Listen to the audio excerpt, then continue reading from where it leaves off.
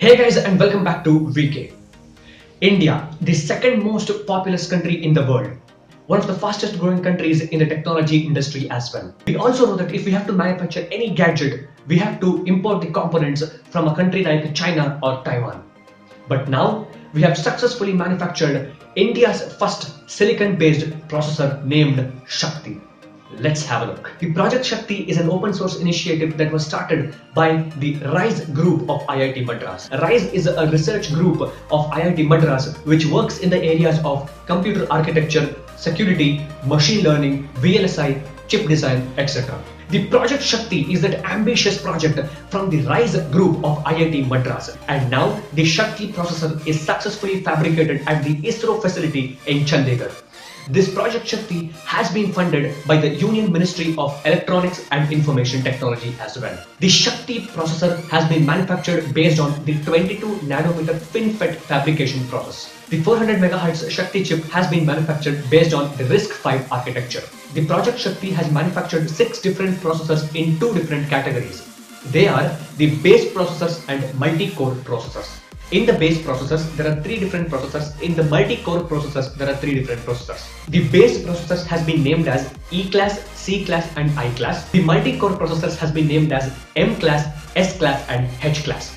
There are also 2 different experimental class processors named as T-class and F-class as well. The Shakti processor manufacturing project is a fully open source project. And anyone who is interested in knowing the insights of the Project Shakti and who want to contribute to this project in any way can write to this email address shakti.iitm@gmail.com, and the project source code for the Shakti processor is available at this website address. Now let's come to the question, where can the Shakti microprocessors be used? As per the core team of the project, the Shakti microprocessors can be used in low-power wireless systems, networking systems, defense sectors, and other electronic gadgets that can be used to power the products related to Internet of Things that can be used in high-end servers as well. By this, we can reduce the import of the chips or microprocessors from different countries like China and Taiwan. Intel, the multinational processor manufacturing giant, has teamed up with Project Shakti in helping them manufacture the 22 nanometer chips as well. In July 2018, 300 Shakti-based processors were fabricated at the Intel facility in Oregon, United States of America. And they were successfully booted with the Linux operating system as well. But as of now, in 2019, all the chips of the Shakti processor are being manufactured at the facility of ISRO in Chandigarh. So after all these discussions, we come to a very important question. Is Shakti the ARM killer?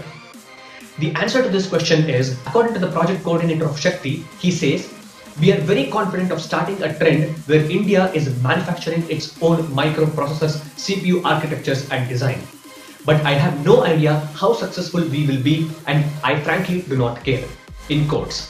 This is what he says. But as per our analysis here at Versatile Knowledge Media Group, ARM is a leading chipset design maker for the smartphone industry.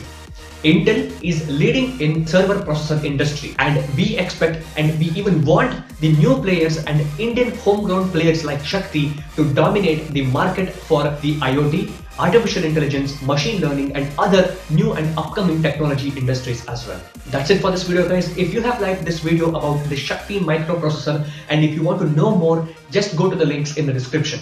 If you guys have liked this video, please hit the like button, share this video with your friends, and before leaving, kindly subscribe to our channel for more interesting and awesome content ahead.